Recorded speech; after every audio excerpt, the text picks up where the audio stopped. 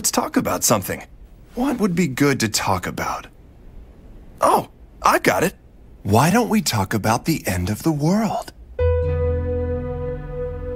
The young man continued talking cheerfully. He was like a kid telling his parents about how much fun he had that day at school.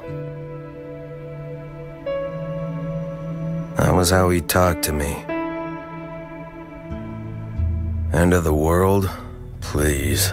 Just a crazy maniac spouting nonsense. That's what I thought at the time. What do you think? It's interesting, isn't it? Have I piqued your curiosity yet, Mr. Martin? Hold on a second, kid. How do you know my name? I just know. Now let's talk all about you, shall we? You've worked for the baby for 3 years, haven't you? What, did you look into my background?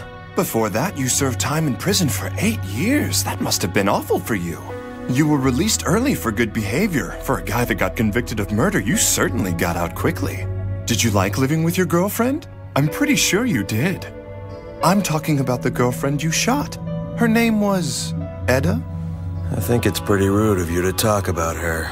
That Eda was quite the drug addict, wasn't she? And you did your best to try and keep her off the stuff, didn't you? Goodness, that's a pretty difficult thing to pull off. Were you in love then? Were you asking me for a beating? Then she quit the drugs somehow. All was bliss and she would wait for you to come home every night. Together the two of you were quite happy. Are you asking for a beating? Answer me. But then one night, when you returned to your room, you saw something that really made your blood boil. There she was, with her old boyfriend. She'd been doing drugs again. It was written all over her face. But once she saw you standing there, all she could do was say the same thing over and over. I'm sorry. I'm sorry. I'm sorry. I'm so sorry. But you shot her, along with her ex-boyfriend. That was your story at the trial, after all. Why'd you lie? That doesn't make a whole lot of sense. The truth was, she killed herself. Your lawyer figured out from the lab reports that she shot herself. They found traces of gunpowder on her right hand. But when you testified in court, you stuck to the story that you gunned her down. Tell the truth, she literally begged you to kill her, didn't she? Ha! Am I right? I'm dead on, aren't I? I knew you weren't the one who shot her.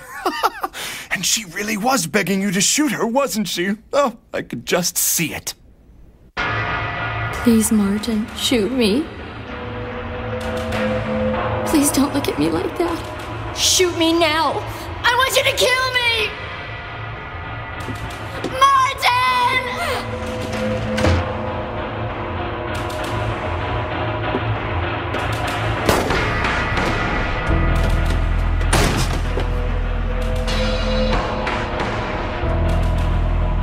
It wasn't me! She did it to herself! I didn't shoot her, man!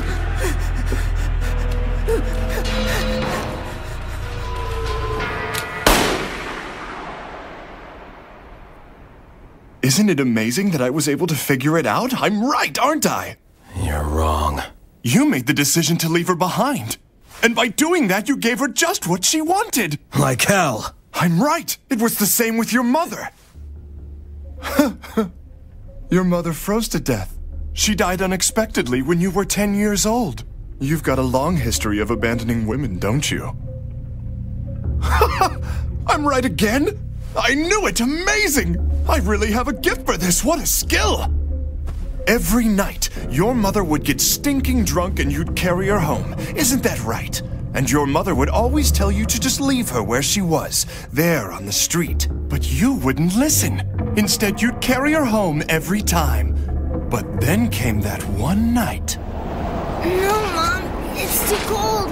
You can't This weather's sleep out fine. here. Stop pulling on me. Just leave me right here.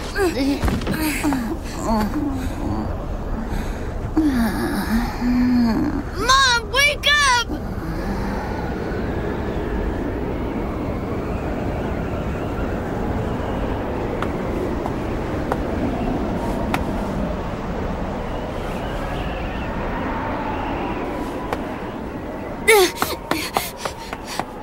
You left her there.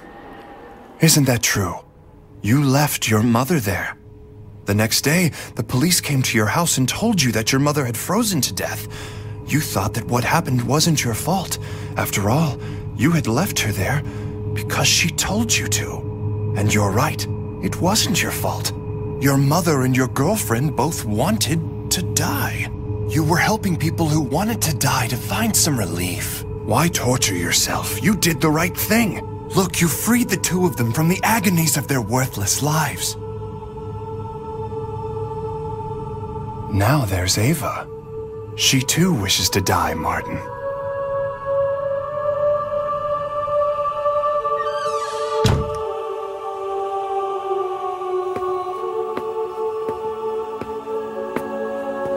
It was at that moment that the devil arrived.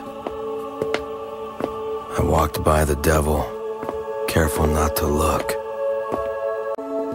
Don't look. Don't you dare look.